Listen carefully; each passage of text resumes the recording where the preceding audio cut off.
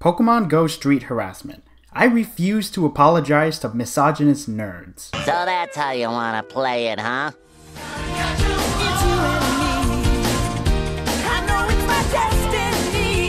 How's it going, everyone? SudiTV here. Today we're going to be looking over Robyn Vinter's follow-up article in response to all the hate that she's gotten over her Pokemon Go article that was published on iNews. Now, if you guys don't know who Robyn Vinter is or what I'm talking about at all, then I actually talked about her in my last video. So this is more like a sequel to the last video I made. So go ahead and check that out if you haven't already. So without any further ado, let's get right into this misogyny. What I thought had been a fairly innocuous column about the street harassment I'd experienced while playing the mobile game led me to be inundated with hundreds of abusive tweets and messages over the space of more than a week, including death and rape threats. Riddle me this, riddle me that. Where in your story did you get harassed? If asking someone for their phone number is harassment, then I've been harassed by my partner in journalism class. It's a good thing I didn't pick you to be my partner. I would have wanted someone who was actually good at journalism.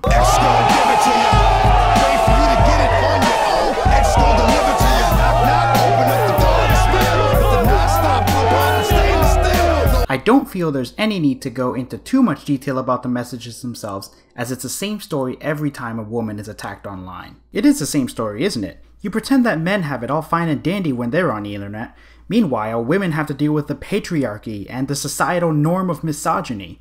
What if I told you that not everyone on the internet is going to be nice to you? You know, it's sort of like real life. Much of the early, and worse, abuse seemed to come from various misogynist corners of the internet.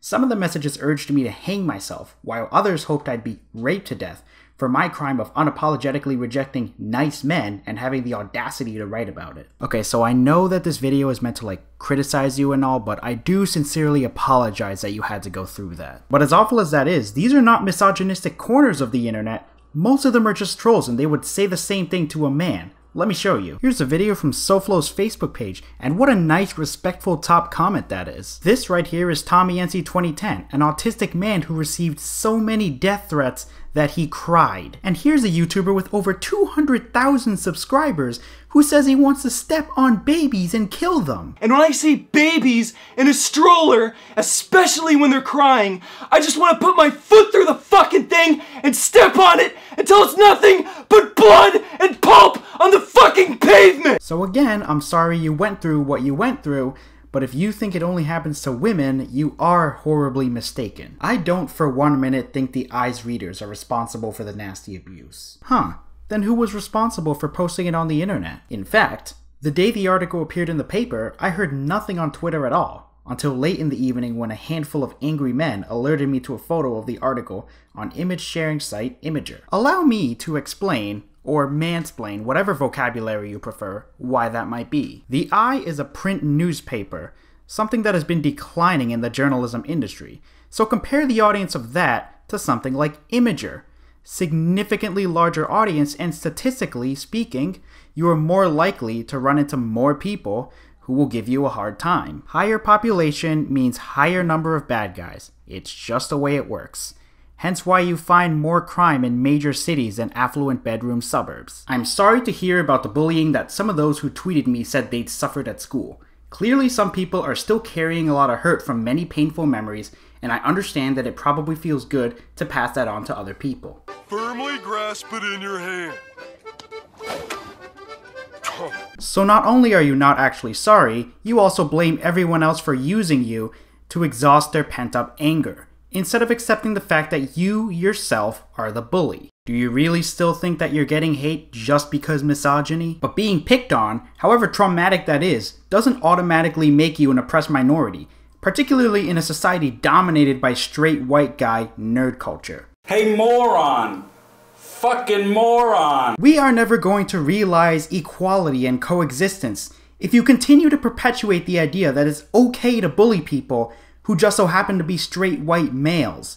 Stop with the Tumblr mentality and get real. Take this from a guy who isn't even white. This is also a time when figures show hate crimes on our streets are rising, when gay Latinos became the target of one of the biggest shootings in US history, when people are forced to demonstrate in the streets to show that Black Lives Matter, when Black Lives Matter protesters try to stop a baby from getting to the hospital, when violent attacks on those who are perceived as non-British are becoming the norm, when the bodies of drowned refugee children wash up on beaches, when an actress is driven from social media by racist abuse. If you're looking for an oppressed minority group to defend, there are plenty of real options who need more voices right now. So I shouldn't be upset that you're bullying people with social issues because there are worse things happening in the world right now. Well, two can play at this game. I'm not going to feel bad for you for getting empty death threats because President Obama needs to deal with actual threats of assassination. My advice to you, Robyn, is to learn the difference between equality and protected classes. Hate cannot be fought with hate. In conclusion, I think I've said all I've wanted to say about this topic, so if you guys got a kick out of this rant, please go ahead and leave a like and subscribe if you haven't already. And go ahead and leave in the comments below what you think about this whole situation, whether she's in the right or I'm in the right, or if you want to criticize something that I said, go ahead. I take all kinds of feedback as long as you keep it constructive. Other than that, thank you so much for watching and have a fantastic day.